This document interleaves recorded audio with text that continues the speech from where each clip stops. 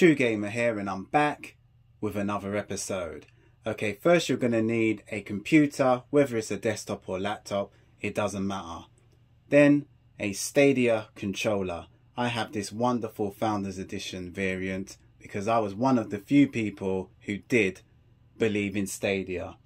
And most importantly, we're going to need a USB-C cable so we can do all of that high-speed data transferring.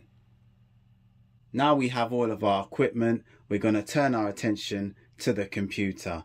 So what you want to do first is go to stadia.google.com/controller and it will divert you to this website which you see on my monitor now on your screens.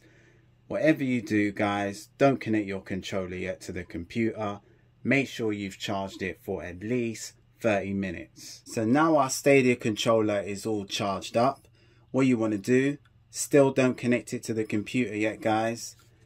You have to press this Stadia button and hold it for a few seconds.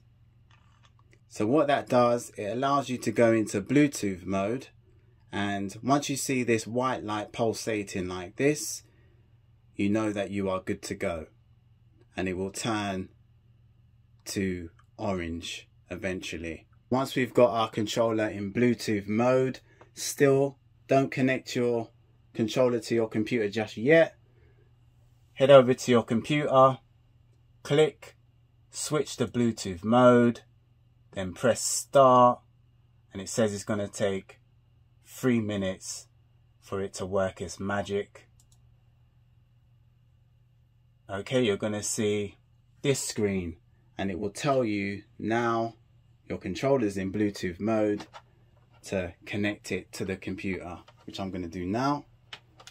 So now, guys, you connect your controller up like so. You will hear that wonderful chime on your computer to know a USB has entered the facility. Now you click continue on the computer, allow Chrome to verify. You click here, Stadia controller Rev A, and then connect. So once that's done, you click next step. So once we're on this screen here, it's going to tell you how to unlock your controller. You remove your USB and then you hold down these 3 dotted buttons and then plug in the controller. And then once that's done, keep holding down them 3 dotted buttons and press this button and that button at the same time, A and Y. And once that's done, you go to the next step.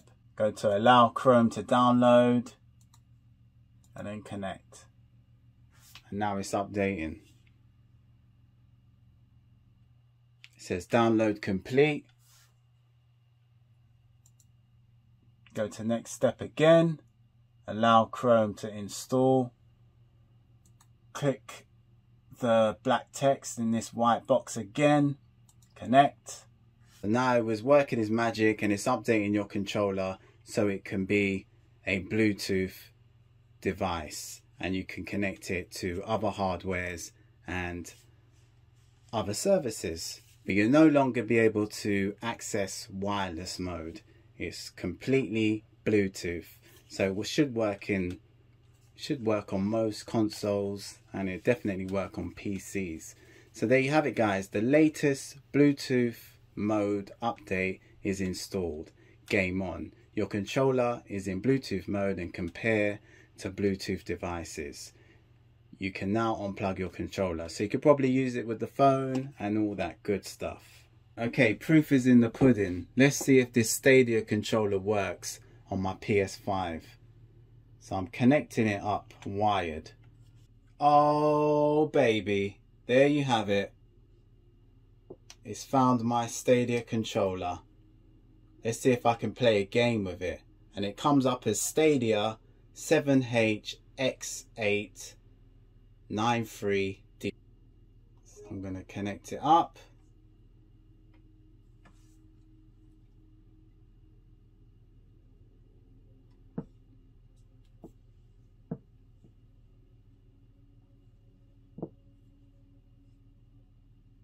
Please wait. Will it hit the jackpot? That is the question. It looks like the PS5 will find it, but it just won't let you connect.